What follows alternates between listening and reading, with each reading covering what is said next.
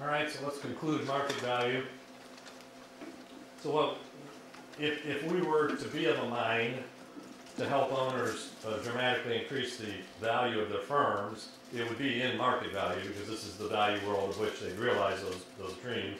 5 years ago, I got this crazy notion I could create extreme value in any firm, and started this thing, which is now the world's largest middle market mentoring firm called Midas Nation, and I spend most of my time in that, where we take mundane firms who are worth nothing and 20x, 10x, 20x the market value of those firms within 2 to 3 years. So we've taken some firms from a beginning value of a couple million to 200 million in 2 or 3 years, and so that's what we're talking about in terms of market value. What's risk? Well, that's the acquisition multiple specific to the buyer. You might call it the hurdle rate, which I'd be all right with. A return is the return available post-transaction. It isn't always going to be EBITDA. I'm just saying EBITDA on this slide just because to follow through from the prior slides. I think, given that there's a lack of value engineering in the marketplace, lack of that knowledge, this is what America needs in terms of this is what the business owners need. There's a tremendous resistance of the business owners to allow for this kind of aggressive value engineering in their firms, because it's a totally different reality. You know, right now, what they're comfortable in is working on the $30 an hour job and below. We won't let them work on anything less than a $500 an hour job. Well, you can see the difference. I mean, what's a $500 an hour job? Picking the right niche, setting up with the right players, making sure you got the dashboards right, all that. $30 an hour job is, you know, making copies and getting on a forklift and going moving a pallet of lumber. I mean, you don't create any value at less than a $100 an hour job. You create substantial value over $5,000 an hour. So in my investment banking firm, I'm not allowed to work on anything less than $10,000 an hour. I am disallowed. And so I get that every year. So how many hours do I want to work? Well, that would all be at $10,000 an hour above. So we all choose this, believe it, we don't think we do, but we all choose how much wealth we create over time based on what we engage ourselves in and how we set the game up against that. And so we just don't know this. Typically what we work on is whatever comes through the door, over the transom. All of this takes planning and positioning. And so we make that choice on how wealthy we're going to be. That's one of those little secrets that most people don't know. So okay, enough of that. Fair market value, I'm not going to spend 1 minute on this other than to say what John Pagley and I at Pepperdine are doing. We've created this new model called the private cost capital model. It's a discount rate model using empirical evidence from the Pepperdine private capital market studies to feed the model, of which we'll finally have apples to apples, private discount rate return expectations to private valuation. My end game is to get this used across all value worlds. That'll take the rest of my life and most of yours, but eventually what will happen is I'll get at least 6 or 8 of the authorities to adopt Peacock. And there's every reason to think that will happen, because I'm busy. I'm like a busy beaver talking to these authorities and proving the case. John and I next year will write the private cost capital book. We've written a number of articles so far. We've talked about this 100 times between us in large group settings. Now we've got to write a book. But that's okay. We'll do that next year, and then that'll pick up more steam. Other than that, don't want to talk about fair market value because it's a notional world we don't care about. What I do want to talk about is private capital, because now we're going to go into the second leg of the triangle. Why do we have a flea market, not a supermarket? If the U.S. wanted to have a supermarket of private securities, could we? Yeah, we could have audited financial statements for every private company and a standardized reporting. We could have the SEC drop down on the private side. Of course, that would be a real big mess, but we could do that. Why don't we have that? Why don't we have those demands or even any really talk about structuring the private side along the lines of the public? Why don't we do that? Because capital providers make more money taking advantage of the users of that capital on the private side. It's called an asymmetric information advantage. Think about who wins in the flea market. It's the people who live there every day. They know the rules of that market. Most business owners only access capital, what, every other year?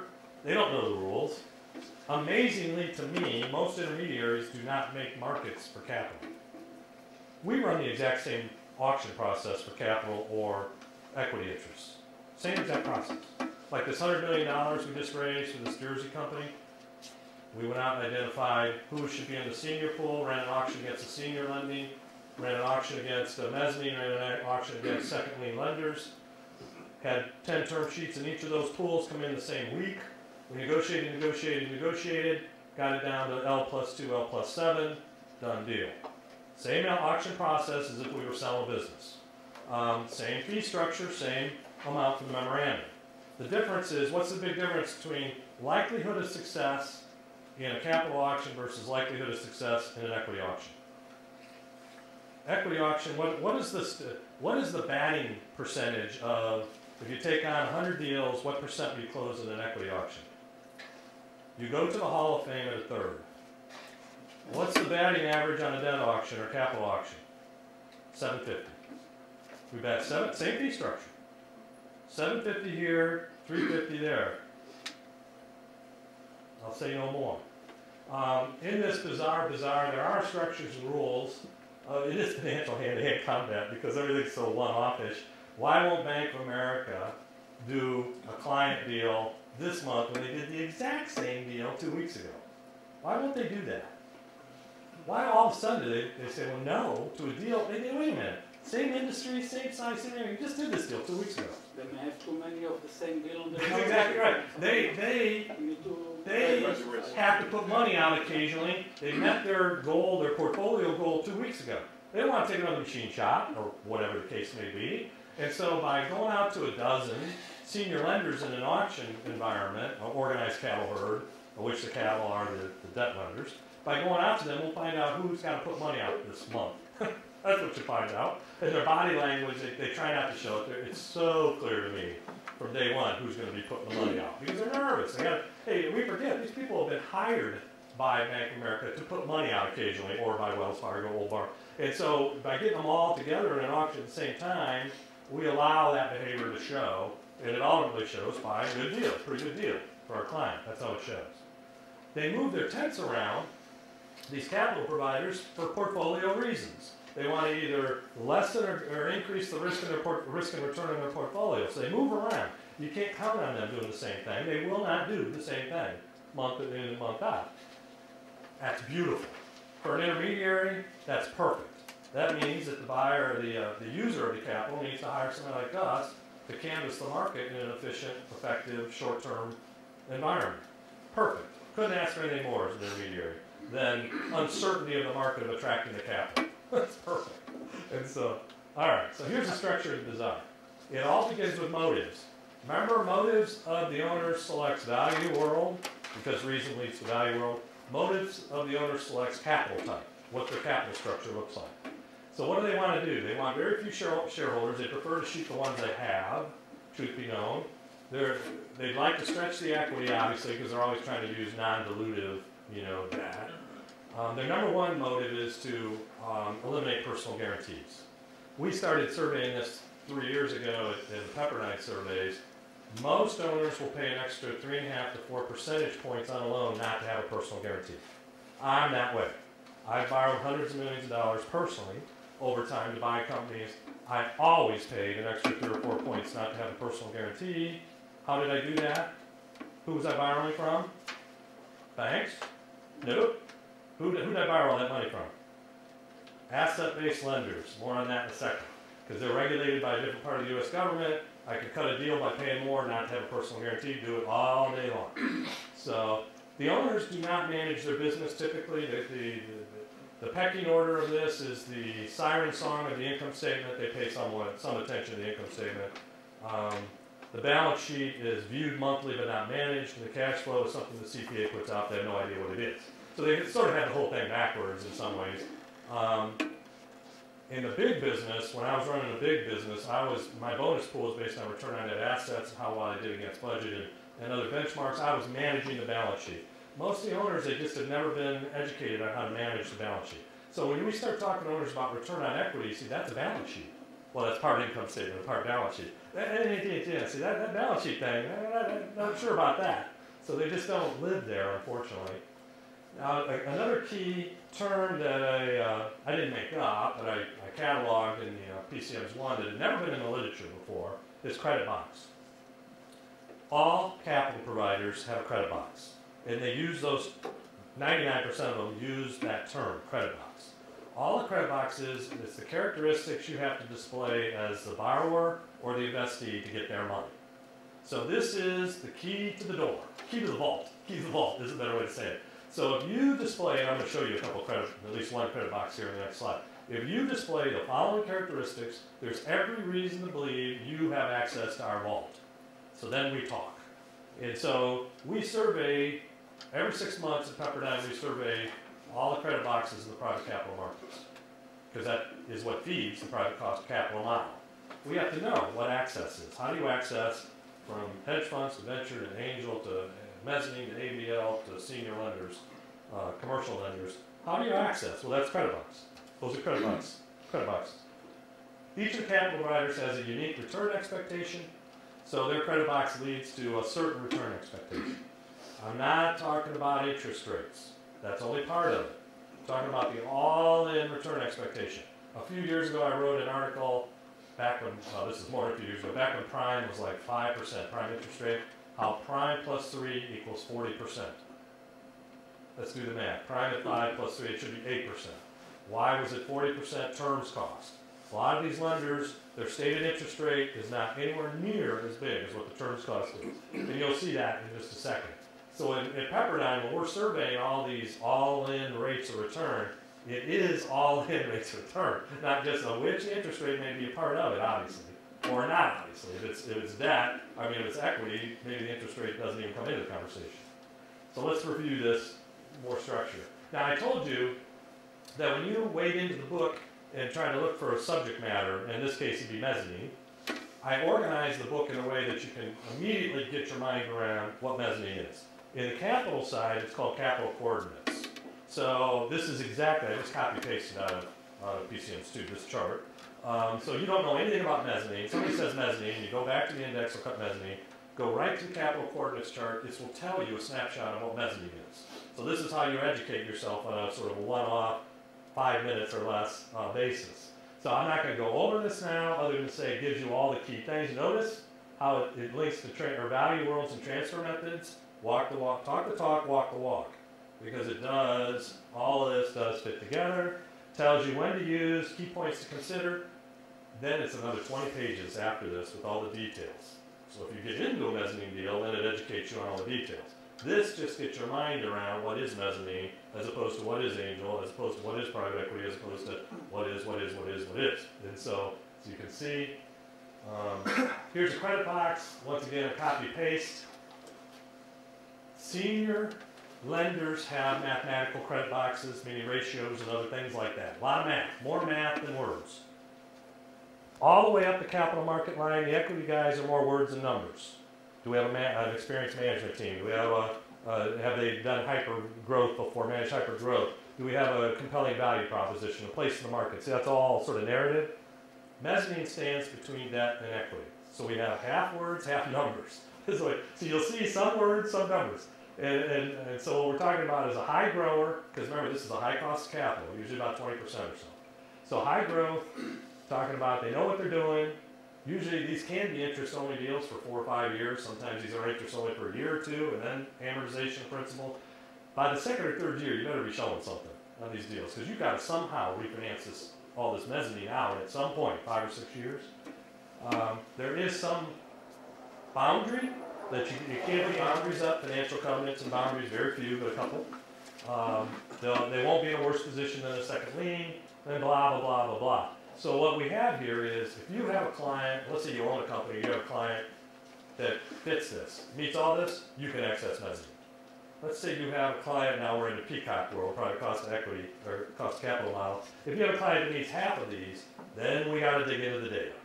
And so when we survey at Pepperdine, we survey, excuse me, when we survey here, most of the time I'm not here, but I'm Steve. When we survey here, the other thing we survey is how important are each of these variables to each of the capital providers. Because we have to give that guidance to the business appraiser or the user of the peacock model to say, one's more important than the other, consider that when you're trying to determine what the cost of capital will be for your subject or your company. And so we give all that guidance, we survey down 2 or 3 levels. So it's truly the behavior of the market. We're after the behavior of the capital providers here, which ultimately gets fed into a model, which ultimately drives a discount rate. Are you with me on that? So So we're not going to go into this now because we don't have time nor the inclination, but I just want to show you what an example credit box looks like. Then, another copy paste right out of the book. Every type of capital I do this for you. Capital coordinates, credit box, sample terms. Am I saying that every single mezzanine deal in the world looks like this? No. What I'm saying is here's an example, and this would be real life, by the way. An example of a $7 million mezzanine deal. Here's the interest rate, payment in kind interest PIK, which is just a way to enhance the interest rate in the deal for the lender. What's the term look like? Detachable warrants is an equity sweetener. That's a new term, warrants. Commitment fee, closing fee. This would be typical. Does every deal have all this? No. Some deals more expensive, some less. But this is a typical deal. You're just trying to get your mind around the terms. In the chapter, it goes through all of this ad nauseum. So you can see what each of these terms means. I even show you at the end of each chapter how to negotiate each of these terms. So, you know, hey, I'm telling you, I'm quite a guy, right? You know, doing all this for you. All this for you. All right, then I take those sample terms and I create a non-compounded, I hear you, a non-compounded expected return. And I take each term and show you on a non-compounded. Why am I making a big deal out of this? Because if I show each one of them on a compound basis, we got to get our HP12Cs out, or we got to get our spreadsheets out, and nobody knows how to do that in the private capital markets, at least very few people. So I show it at a non-compounded return because we're not that sensitive to a point or two yet on expected returns. I give some examples in the book. If we were to show it on a compounded and a non-compounded, is there a difference? Of course. Is it so much of a difference that it destroys our understanding of this? No. And so what I want is that if you're a business owner and you've somehow gotten a hold of PCMs too, you could go out with a pencil in the book and take your deal through the math. So what? You're off a point or two. I don't even care. We're not that sensitive. And so, but I am sensitive to the point where I want you to know that's going to be around a 20% return. Because that's monstrous. The minute you take, ever, 20% money, you put your business in play. Because from that point forward, from the minute you take that money, you have to generate returns greater than that using that money. And most of the time, you're not, well, you can see from the returns to the mezzanine, most of the time it's not happening, right? And so we have to do something different. From that minute, you take expensive money, whether it's a senior loan or a junior or this, you better be doing something with that money because you've just put your business in play. And so I dollarize all that. That's how you. Now in the survey, we actually survey based on size of mezzanine loan, what the all-in expected return, what the credit box is. So we're giving you all kinds of flavor in the survey. Here in the book, I'm just showing. Okay, here's what it looks like from a sample term sheet to expected return. I know I'm fire hosing you. I'm sorry, but this is the way I teach. And so, all right, we're back to investment banker man. My client intends to use its intellectual capital, meaning know-how, as collateral for the loan. A leading cause of serious root injuries. Now, this is obviously hilarious, but it's also a serious issue because we have senior lenders, including asset-based lenders. Do they care about intellectual capital? No. They're just mathematical against tangible. Has the world, especially the U.S. and Europe, where are we? This being tangible capital, this being intangible capital. Where are we on the spectrum? We're all moving towards intangible capital. We've already moved our balance sheets towards its know-how that drives value now, not, oh, I got to go build another factory with thumping machines. Hey, we're beyond that. There's none of that here. And so the senior lenders, including the banks and anybody else, have not figured out yet how to live in an intangible capital world. And they better hurry up. Because see, that's the lowest cost of capital. You get into this mezzanine and above cost of capital, I gotta tell you, there's a reason why the realized returns are so low. It's very, very difficult. Even if you're a great value engineer or value architect, it's very difficult to create returns on investment year in and year out more than 30% on that investment. It's very difficult. Can it be done? Sure, we see examples of it. But more often than not, it won't be done. And so we've got to figure out, especially in Europe and this country, how to get the senior lenders to reconceptualize their business to deal with the real world, which is an intangible capital world. Aha! So you've been threatened with the Pepperdine private capital market line for a couple hours. There are different lines based on size of investment. This is the line based on the $5 to $10 million investment. So if a bank, $5 to $10 million, asset-based lender, ABL, Mezzanine, private equity, venture, and factoring. Factoring, there's a story on that, we'll get to it. Here, remember I showed you the large company, middle market, small, and I said the middle market, doesn't this look like that hockey stick line? Yeah, because I did both graphs. What we have here are median pre-tax returns. I'll say that 100 more times, even if it takes the now and the new. Median pre-tax expected returns to the investor. So, am I saying that every time you go get a bank loan, it's going to be an all-in 5%? No. In the survey, for a $5 to $10 million loan, the median pre-tax expected return to the banks is going to be 5%. Now, in all the survey stuff, we show first and third quartile around that based on how the market breaks. So we bracket the return. Now, I'm not doing that here because there's just all a lot of lines all of a sudden. It gets impure almost. But for all the each of the surveys every 6 months, we recreate this. We show first and third quartiles. It will be somewhat dramatic for some of the capital types, not that dramatic for some of the others in terms of the whole market view of it. I like staying at this clean line because this tells us some stuff. It tells us banks are the cheapest form of capital, they always have been. It tells us the ABLs are a premium of 3 to 4% because they're regulated differently and they're organized differently. Okay, that tells us something. It tells us that mezzanine, all of a sudden we have a big jump up in the market to 20-some%. That's big, that's huge. That tells us we're no longer in the public capital market world, which we step our way up by 50 basis points. Now we're taking gigantic leaps, gigantic leaps. And so, okay, private equity for this size, 30%, monstrous. They structured the deal based on a 30% return expectation. That's what we need to know. They don't receive that, they don't realize that, they structure it, or they try to. Venture, same. Factor. Sell a receivable for cash is factoring. What in the world is going on there? When I wrote, how can you even have a return? You're selling an asset for cash. Well, do they give you 100%? When you sell a $1 million receivable, what do they give you? 80% or something. You know, it's a little different for you. Well, then they have all kinds of fees, and then they have withholding, and then they do this. They take your firstborn somewhere along the line, and you know, all this, it becomes biblical at some point. And when you add it all up, when I did PCMs 1, nobody had ever studied all-in returns from factors. Well, I write this chapter on factoring, not knowing anything about factoring. But I had studied 10 or 12 of these contracts. What I discovered was, on the factoring contract, 10 pages on the average. First page, it says in like 48 font, you are borrowing at prime plus 3. Well, none of the business owners are savvy enough to get beyond that. So, yeah, that's not so bad. That's even better than what the bank. Well, the bank won't give me any money anyways. Well, then you read the next 9 pages, which is like 4 font. I had to get out the magnifying glass. And then it's all its terms cost. I said, my God. So I wrote the chapter and I sent it to a half dozen of my factoring buddies. Didn't hear anything, so finally I started calling them. And I got the same response from each. You're not going to publish this, are you? Well, yes. Well, I haven't talked to them since. Well, we then confirmed all this with the surveys, because we survey the factors every 6 months. Sure enough, it's more expensive than VC. Does that seem right to you? Well, this is, why would anybody pay 42%? Why would they do that? Hey, in the jungle, what's the number one rule of the jungle? You do what you gotta do. You do what you gotta do. What are the 2 industries that I'm from Charlotte that I saw in the last 20 years go out of business because of factoring? Furniture and clothing, textile. Because I used to go to Hickory, North Carolina, and don't go if you haven't been. And it'd be like 10,000 little sock mills, little furniture mills. What did they all have in common?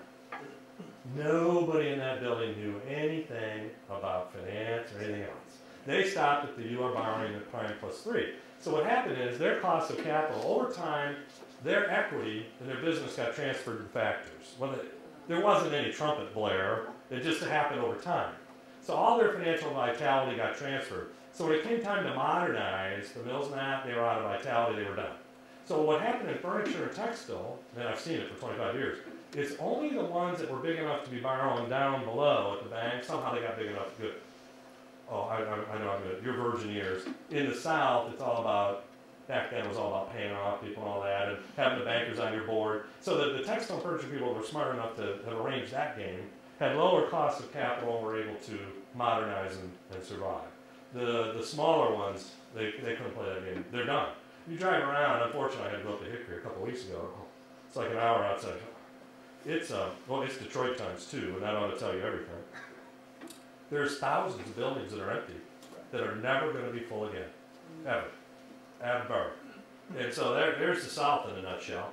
And there's a dissertation waiting to be written on this in terms of, does cost of capital matter? It matters, because if you're above that return, if your cost of capital is above that return on investment, you're done.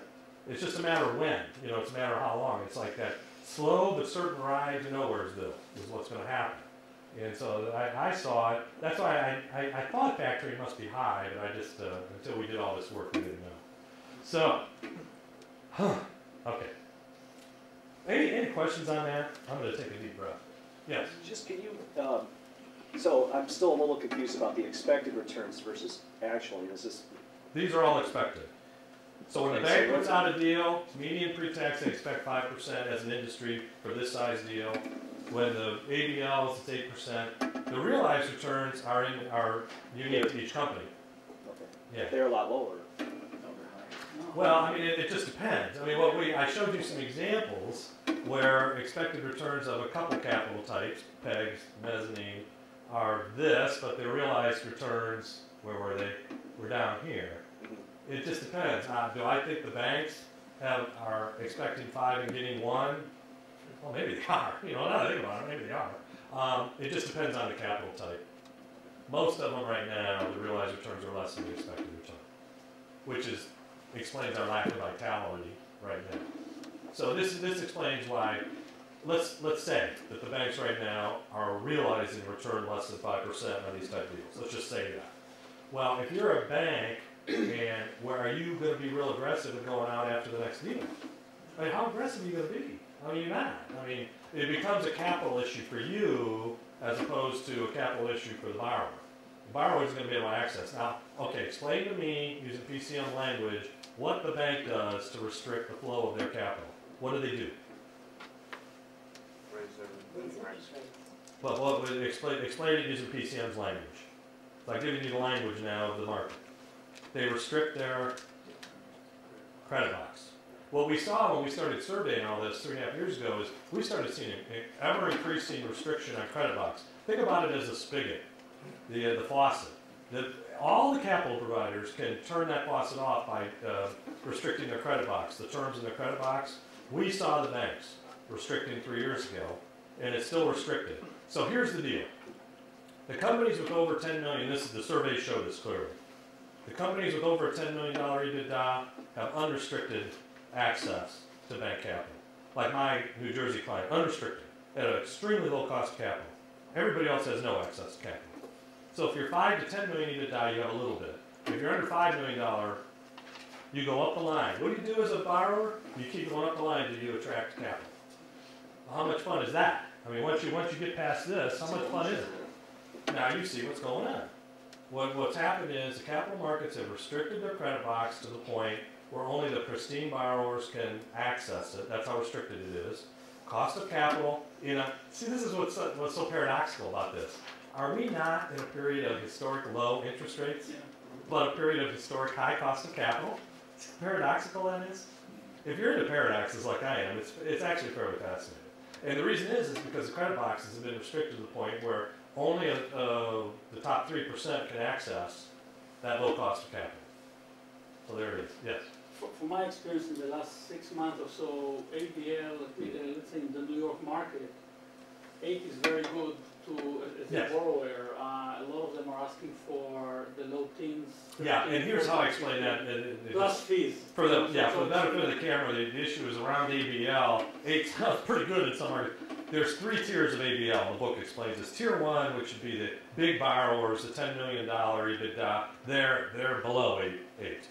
So that deal I put out at L2, that's an ABL deal, believe it or not. L2, ABL. Now, the Tier 2 are the borrowing, so those are fundings over 10 million in fundings. The 2 to 10 million fundings, which we call Tier 2 ABL, tend to be around 8, 10. The Tier 3 are the loan sharks. They're the ones that under $2 million in ABL, they're going to be at 15 to 20. So I had to break ABL up into Tier 1, 2, and so we survey by tier as well, because you can't just talk about ABL as a monolithic, because it isn't. Same with factoring. I wrote the book and survey around low, medium, and high volume factoring because the expected return is so different based on volume. And so there is a story within the story here. PEG's the same way. PEG's the over $10 million EBITDA deal isn't going to be at 30, it's going to be closer to 20. Whereas, you know, it all, that's why first and third quartile does matter here, because I'm showing the market in simplest form because this is your first time to see the market. If we were talking about this the fourth time, it would be a far more discrete conversation. We drill down, but you're not ready for that. Read the book and we'll be ready for that. So, all right. Business transfer. So we're in the third leg of the triangle, and motives still matter. So motive selected value world, motive selects capital type in your capital structure, motive selects transfer channel. So what we're talking about here is all possible ways to transfer, partner all of your business. Selling the business is one of hundreds. One of hundreds. So we got to get that clear. I know that's a new world view, but that's the way it is. So an owner's motive selects the channel. Now I'm showing 7 channels, and this is what created exit planning, the chart on the next slide. It shows the 7 channels. Employee, if you want to transfer part or all of your business to your employees, that's one of the channels, the employee channel. Now, and you'll see the next, I'm not going to go over the next 6 yet. Each channel contains numerous, in some cases hundreds, of transfer methods. These are the actual method, the legalistic mechanism that you do the transfer. Like under employee channel, we have an ESOP, employee stock ownership plan, or management buyout, MBO. And so that would be the mechanism by which you would transfer within the employee channel. So this is the taxonomy of the market, basically, of how I organized. And I just stared at a wall for, I think, 3 months to come up with all this because it wasn't so obvious. Now your aha moment of this year will be the transfer method select value worlds. So I've been promising all day that we have this sort of interreliant, interdependent, unified theory, and here's one example of it. So each of the transfer methods selects a value world. We're going to go over this because this is important. So here's what the transfer spectrum looks like. It starts like valuation and capital with the motive. It gets channeled, that motive gets channeled to employees, charitable trust, what's that doing there? Family transfers, co-owners, outside retire, which is truly the dream, where they come in the front door with that wheelbarrow full of money and you just wheel it right out the back door. Outside to continue, which is more likely the reality of the marketplace if you continue to run the business. And then the public transfer. So those 7 transfer channels, I'm going to say all transfers happen, all transfers of positively valued companies happen there. You could make a case of there would be a bankrupt channel too. Under each of these channels we have a number of transfer methods. I'm not showing all of them because they go down to bedrock, because some of the transfer channels have a couple hundred. Like the family business, those are the estate planners. They have nothing better to do than dream up all kinds of acronyms that none of us understand. Grits, grats, gruts, I get glassy eyed. You ever talk to one of these people? And so, but here's how it works. Employee channel, some of the obvious things, ESOPs, management buyouts, various other things. Charitable trust, that's fairly finite, just 2 different types of charitable trust. Family is where there's a zillion of these, gifting, skins, grats, flips, IDGTs. And then we have co-owners. These are the buy-sell agreement types. And this is all in the book, by the way, so I'm not saying anything here that isn't covered. Outside, we're talking about the auctions here with the outside retired. Outside continue, this is what the PEGs do. The PEGs buy 100% of the business typically? No. They do recapitalization. So they buy some part of the business. The owner keeps running the business, still owning some part of the business, and then they go hand in hand to Nowheresville. And so that's what that is. And then the public, which is the IPOs, the DPOs, and all that. So all of the positive light side action is happening somewhere in here. Now, as an exit planner, you don't have to choose just one of these channels. You can be a member Chef Tell, little bitty this, a little bitty that. Anybody remember him? Whatever happened to Chef Tell? Well, anyway, you can do a little bitty this and a little bitty that. You can hit conceivably all of the transfer channels and time phase it over 10 years if you want. I mean, I've seen exit plans now that do have 10-year exits. So you just do this year, this 2 years from now, like maybe you get stock this year and you set up trust next year and you do this, and then you sell 20% of the stock. I mean, just keep going. I mean, it can be as complicated or as easy as you want it. The key is whose motive should the exit plan meet? It's got to be the owner, right? I mean, my motive is to do nothing to make $5 million a deal as an intermediary. Well, that can't drive the bus. And so what you got to do is figure out, now do these owners have clarified motives? Do they know what they're all about? They get up 8 a.m. and they know, well, by God, I'm going to set up a family limited partnership today, and that will touch the world of fair market value, so I'll have to hire an appraiser for that world. Or do they have no idea? They got their head down calling somebody to pay a bill, you know? I mean, where are we here? And so, now, I told you that these transfer methods select value worlds.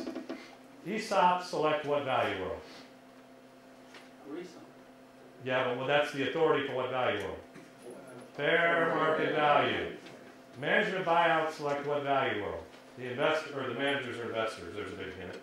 The investment value world. Charitable trusts are set up by the U.S. government to subsidize charitable giving. U.S. government being the authority here, what value world? Fair market value. Most of these are set up by the government for some purpose. So most of these are fair market value. When we go to the right here, we start getting into market value. So you start talking about auctions and recaps and that. Now, we may not always be in financial market value. Some of these, you know, like a two-step auction, may lead to synergy market value. You see, we have a little bit of play here. But, okay, here's a trick question. When we have buy-sell agreements, like a Dutch auction or any of these buy-sell agreements, who's the authority in a buy-sell agreement? It's Dutch auction, the parties themselves. Oh, yeah, that's a booking. That is a booking. We have a book giveaway. It can be, yeah, the parties themselves, and most buy-sell agreements, decide. Now, they decide for whatever their goals are. And so, if you have business interruption as the thing that's going on in the insurable value world, the insurance company says, okay, how things are going to be. The insurance company is the authority in insurable value. The parties can be the authority in a buy-sell agreement. So I hadn't mentioned that before, so I want to bring it up now. So when we get into this sort of stuff, we're in market value, public value. You see, so each of the transfer methods selects a value world, therefore, business owners choose a transfer value. You see? So when you set up an exit plan that fits 5 different transfer methods, that could be 5 different transfer values, because each of those methods may select a different value world. Think about that as an aha moment. I was driving down the road one day when that hit me, about knocked me over, because I mean I hadn't linked all that together yet. Now we have internal transfers. All this stuff happens within the company itself. External transfers, we have a third party coming in. Here it's sort of a hybrid. We may have a third party, we may not with these buy-sells. So that's just a nomenclature issue. Don't want to make a big deal out of it. Most of the transfer advisors choose one end of the graph or the other. They are either really good at internal transfers or really good at making external transfers. Very few people provide the whole spectrum. Very few in the market today. So this is the chart that launched exit planning. So all the exit planning, of which there are 3 or 4 or 400, I don't know, Exit Planning Institutes use this chart to describe your exit options, basically. So, all right, so since motives are so important, we're going to go into some of these transfer motives. What are the owners? I'm not saying these are good or bad. I'm just saying these are motives. Create a family legacy, sure, why not? Most of the boomers now are trying to change lifestyle because they're just tired of being hooked to the business. You know, it is like owning a dairy farm, you never get away from it. And so most of the owners, or the baby boomers now, are trying to transfer the majority of the business for a change in lifestyle reason. When I got into this sport of a business, because I don't believe intermediation is a business, it's more of a big game hunting sport. When I got into this 20-some years ago, what was the average age of the control transfer owner? Let's round up, 102. Now, just 20-some years later, what's the average age? 60. Well, it's actually 52.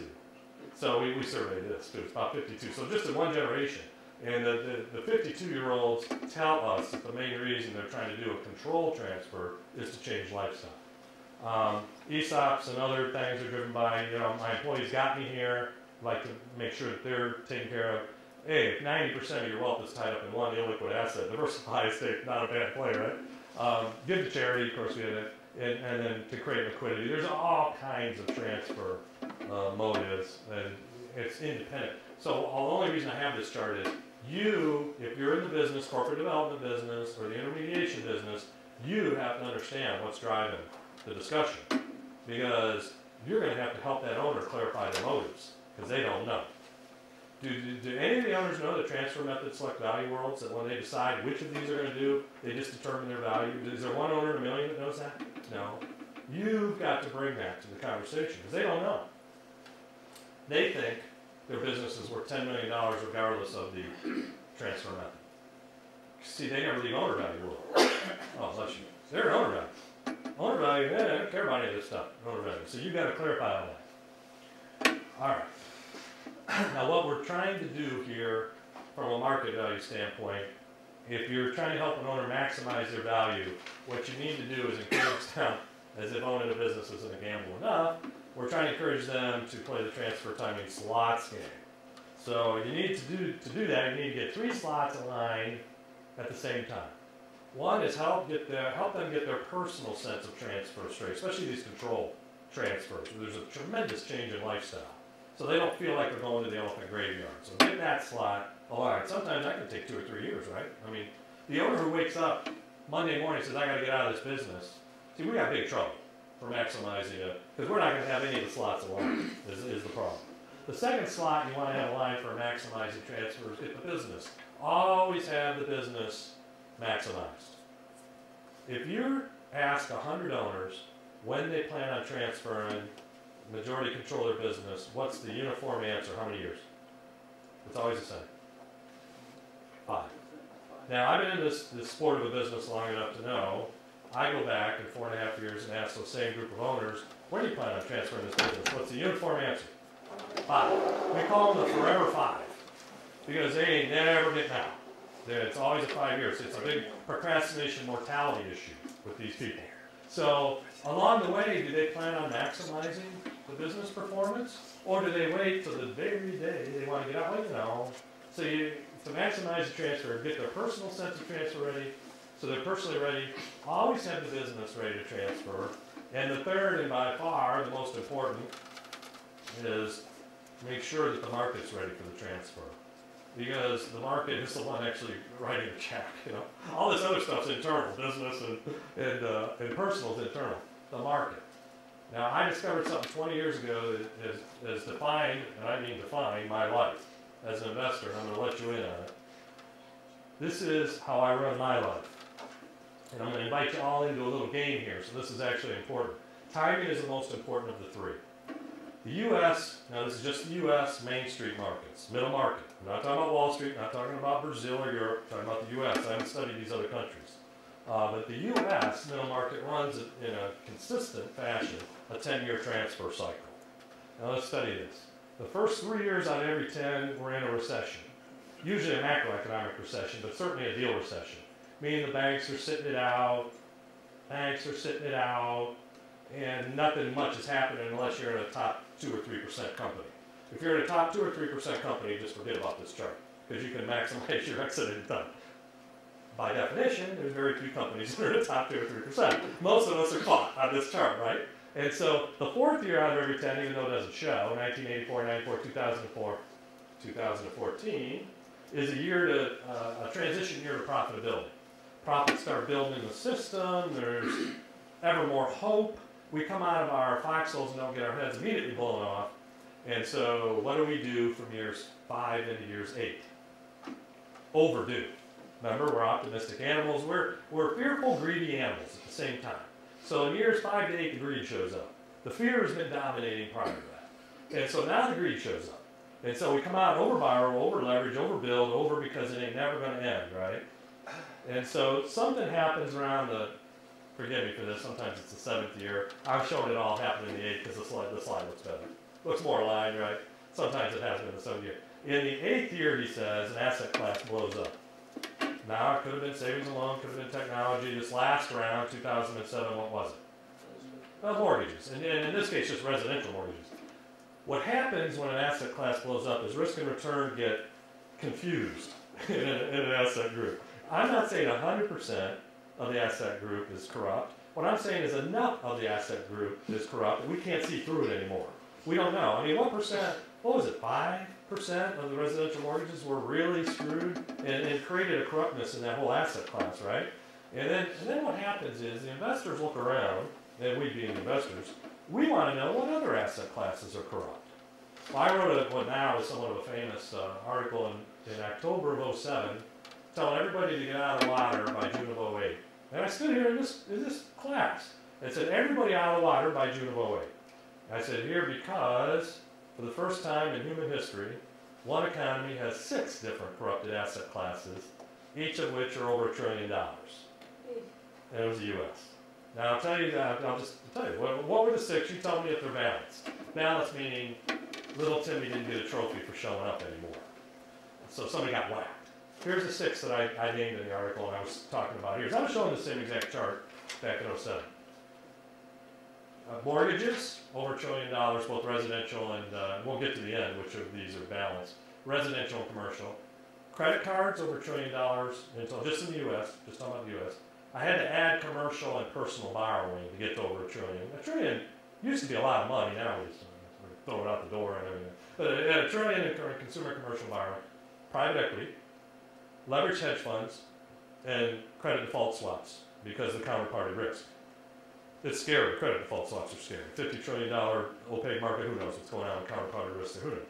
And so I saw all those, and I said, here's what's going to happen. That by June of 08, this was October of 07 when I wrote it and started speaking. When I said start speaking, I did over 100 radio interviews, wrote 15, 20 articles, did all kinds of webinars, spoke over 100 times on this exact topic. Said everybody out by June of 08, sell your businesses, sell your stocks, sell your McMansions. I did all of those by June of 08. Because these 6 asset classes have got to reset. It's got to.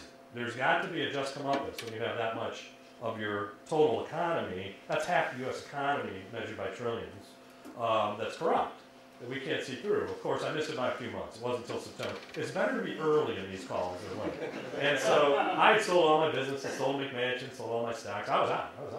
And so I didn't care. And to some degree, still don't. But in any event, so what of those 6, which have been reset? So who got whacked in those 6?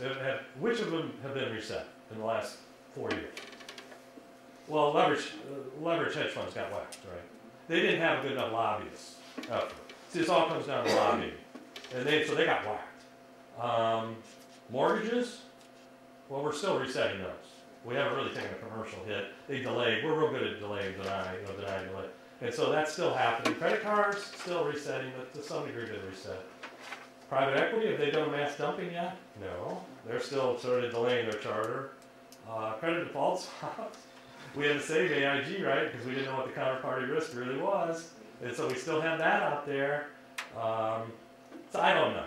It seems to me like what we've done the last 3 or 4 years is delay the problem, not reset the problem, because in our political system, we can't face up to anything anymore. Just can't get reelected by speaking the truth. I'm not running for anything, so I can talk about this. And so what's happened here is this cycle is playing out again. I had one of my professors, a guy by the name of Bob Lucas, who's a Millville owner in Chicago, and he famously wrote an article in 07 saying that economic cycles are dead. We're beyond all that now. This is 07. We're beyond all that. And I wrote Bob a letter. I said, Bob, if you're going to keep writing such stupid stuff, they're going to come take the Nobel back. Because the commonality in all these years is us. We're fearful, greedy animals. And the reason this keeps playing over again is we're fearful, greedy animals. And so, and we have, for some reason, we have economic amnesia. We can't seem to remember the prior decade. Why is that? Anyways. And so when do I buy businesses? What 2 years? There's only 2 years I buy businesses. When are they? Recession. Which 2 years though? The uncertainty. Second and third. Second and third, I'm a bar. So as soon as the crash happens, crash being the key word here, I'm out there buying like there's no tomorrow. Remember, I don't buy from individual owners because they want money. And so you can't get them out of the world owner value for the most part. So who dumps stuff after a crash? Well, big corporations, because they bought all these sort of non-core little, what they consider little divisions, what we would consider big, 30, 40, 50 million in sales. They dump it for book value. Who's going to dump starting next year and into 2014? Who owns 35,000 middle market companies who is underwater with most of their portfolios and now is blowing through their charter life and they're limited to going to have the money back? Okay, so pegs are going to wholesale dump. Well, what happened is not all of them. The weak pegs, which is always the bottom half, will start dumping whole portfolios. Who is going to be in line to just buy them all? We'll buy them all. And I'm inviting you all into the game. You don't need any money. I got the money. What I need is minds. I need horsepower. So I created this My Destination thing 3 or 4 years ago just to get ready. To have a scalable, we're extreme value creators, not this incremental stuff. We're 1,000% people. So if you buy low and sell high, think about what the peg model is built on. Buy high, sell higher. Who thought that model up? Hey, is that what we're teaching in MBA school now? Buy high, sell higher. Does that ever work? And so buy low, sell high. I'll buy a book, and everybody wants to dump. I don't care what company. As long as leverage and know-how is the value driver. That's the only thing I care about. And so some things aren't. Like brick and mortar, I don't buy. But if it's service business, most distribution, almost all manufacturing, where leverage and know-how is what drives value, I'm in. And so I've created this, the world's largest scalable extreme value creation machine. So we can deal with hundreds of acquisitions. There's a number of reasons why nobody's ever bought hundreds of companies. Because you can't deal with it. I mean, it's almost impossible. I mean, it may kill us too, I don't know. And so, but I gotta try it, because it's just something I gotta do. I like to salmon up the stream on this one, I gotta do it. And so, start next year, he says, this time, it's not June of 08. I'm saying economic Armageddon Day is August of 12. And so we blow, and so what I'm doing is getting ready for this period to start buying wholesale portfolios. I'll just buy whole portfolios, don't care. Do you own 10 peg? Buy them all, don't care. So what will the pegs do? Here's the behavior of the market. They'll sell the 1 or 2 above the water companies out of that portfolio and dump the rest. That's what they'll do. Sell the good ones. I don't want the good ones. I'm going to buy a book. I can't buy the good ones at book. So go sell the 2 that'll be about the math. 2 out of 10 will be okay. Sell those, don't want them. I want the other 8 or whatever it is. And so then we'll go about our merry way of trying to build value. What's the only year I sell? When do I sell everything? The 7th year. So you pay off all the debt. I don't take any money out of these businesses. Pay off all the debt. Go to selling like crazy and hope I can get out by then. So I have the backward schedule. So we start selling these darn things in 6 to be out by 7 and hopefully early 8, because this will repeat itself because we're fearful greedy animals. So there it is. Now there's a big issue here that's gotten my full attention, but it won't stop me, but in some ways I wish it would. Every 40 years in the U.S., the whole system resets itself because we haven't taken enough pain in these intervening years. Well, let's walk through time. 1890, 1930s, 1970s. We're in it. We're in that period where we have a lost decade or most of it. Because the whole system, it's like a boiler. It's been building up, we haven't released enough because little Timmy's got to get his trophy for showing up. And nobody can get hurt. We have a government now that has to save everybody. And so what happens is the system blows. Now, that's going to happen this decade. Now, should that alone stop me? Well, yeah, but it won't. And so, because of what we think we built. And so, I'm going into it with open eyes, knowing that this could be trouble here for this decade, and I suspect it will be. And Europe's just the vanguard movement of this. Europe's the vanguard, we're next, and it's going to be. But anyway, so there's the game. There's the transfer cycle game. Any questions on this? Then I'll file them in here. All right. So, owner motives. Mike Null and I always say owner motives matter most. And it's, first of all, it's kind of a pretty thing to say, but it's really true. So we take private code through each of the value worlds in the book, because all these valuation numbers come straight out of books, and don't ask me. And then we link transfer method to which value world does it select, what is the value in that value world. So here's the proof in the pudding. If there's a buy-sell agreement and the parties are the authorities and they say that that's going to select asset market value, so for some reason a lot of parties select book value. I never quite get that, but they do. Let's say in this case they do that. Private codes work, and these are 100% values, equity values. I had to have apples. So it's private codes worth $2.4 million. Let's say in another case, the transfer method is management buyout. The managers and investors, they can only raise so much money, only have so much money. And that's why this is 7.5 million and not a bigger number. That selects investment value. There we are. Look at this. We just 3x the difference just from one value world to the next. Let's say that we're looking at ESOPs. That selects fair market value. Why? Because the ERISA laws say it does. We're up to 9.2 million. Equity recapitalization. The main PEG tool selects financial market value. Why? Because the PEGs won't share synergies. Now we're at 12 million. Let's say that Joe Main Street gets his number. He says that I won't sell for less than 15.8 million, and the one time in 100, it happens. So now, because that's a negotiated thing, it's not so much negotiation, right? Joe just says I need 58. They pay it. Well, that negotiated selects owner value. We're at 15.8. Look at this. Look at this constellation of values. Now we're into the auction world. Let's say that private co sold through a synergy market value world. We're at 16.6. Public, 18.2. Same business, same time, a proliferation of correct values. And I'm telling you that there's 30 of these. I'm just showing, well, 6 or 7. There's 30 of them. Now, how far are we away from one true value? So don't get caught up in this whole thing of there's a value for a business. So when anyone says, owner or otherwise, say, that business is worth, the first question is, you should ask, well, what value world are you talking about? Because it could be a tremendous difference in values. And so this is why I wrote a somewhat famous article back in 2004 called Business Owners Choose a Transfer Value. That, like anything else I've said today, is available for free on MidasNation.com. So just go out there and you can download it. 7 pages that shows all this linkage in one place. Because you don't want to read a 700-page book to get all this linkage. In 7 pages, I break it all down so you can see how all this constellation of value works. This is a level of complexity that 20 years ago did not exist in the private capital markets. Why? Because we didn't have the proliferation of capital providers who were segmented 20 years ago. So this whole thing is relatively new. That's why no one could have written private capital markets until I did, basically, because it wasn't until that point that we institutionalized all the capital providers, just the last 10 or 12, 15 years. And so that's why this is all new. It isn't like this should have been discovered 50 years ago. No, I mean, the middle market 50 years ago was like the family farm.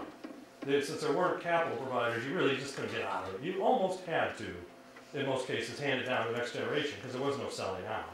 It's just sort of like a family farm that way. But now we've got all this robust, we have the most robust middle market in the world, bar none. What's missing in it is the value creation aspect. We got all the capital lined up, and now we've got the nomenclature, the taxonomy of how to make decisions. What we don't have is the value creation, which is a shame. All right, so what do we do here? So the question is, if I'm even half right, which I am, in terms of what's about to happen and what is happening, you've got to develop your own personal strategy in terms of how do you play it, because we're all caught in this, right? I mean, the one thing that's for sure, I don't care where you are in the world, one way or another, we're all in this game together. And that's the nature of globalization. And so we've all got to develop a personal strategy for the next 2, 3, 4, 5 years. So as we didn't cause, nobody in this room caused this problem, even though most people say I did for some reason. We didn't cause this problem, but we have to figure out how to personally play this game. I mean, from a middle market standpoint, just from an intermediation standpoint, I mean, this is going to be defined by cross-border transactions. This is going to be defined by why aren't you running auctions for capital. I mean, there's all kinds of why aren't you offering 2 years ahead of the transfer to help create value in that company to be transferred. You see how it changes the whole dynamic? It used to be you'd show up and start, you'd have that business in the market 3 months from now. Well, now, it's such a tough bet because you're probably not going to meet the owner's goals that way. So everything's backward scheduled. If I'm right about the transfer cycle, doesn't this just kill the M&A market the next 5 years? Except for the 2 or 3%. The 2 or 3%, they're good all the time. Well, yeah. That's why out of every decade, 4 years I'm an agent, intermediary. 4 or 5 years I'm a principal, owning. And then 1 year, which is now, I'm in transition. See, that's the way it is. Now I'm just taking what the defense will give me. I mean, that's what's available. So what most intermediaries do is they starve for the next 5 years. because they don't have a plan B. They don't have a plan B in terms of how to repurpose their skill sets, because their skill sets are more aligned to just sell side or just buy side. There's a lot of different ways to play this game. And what I'd really like you to do, what I consider success is, I'd like you in the next week, not this week, because you got your minds are going to be, I'm not the only one who's going to be fire hosing you. In the next week, take a quiet moment, sit down, stare at the ceiling, and write down, well then stop staring at the ceiling. So write down everything you've heard, not just today, this morning, but throughout the week, that can help you develop your personal plan, your personal wealth creation strategies. Write all that down, because there's some magic of going from here down through here onto a piece of paper. Write that down and post it so you see it every day. That's one of the secrets of Midas, is all of the stuff that we think the owners should be looking at and considering, we have in front of them all the time. Write that down, and if there's a whole lot of things on that piece of paper, I'll consider this a great use of time for all of us. And with that, thank you very much.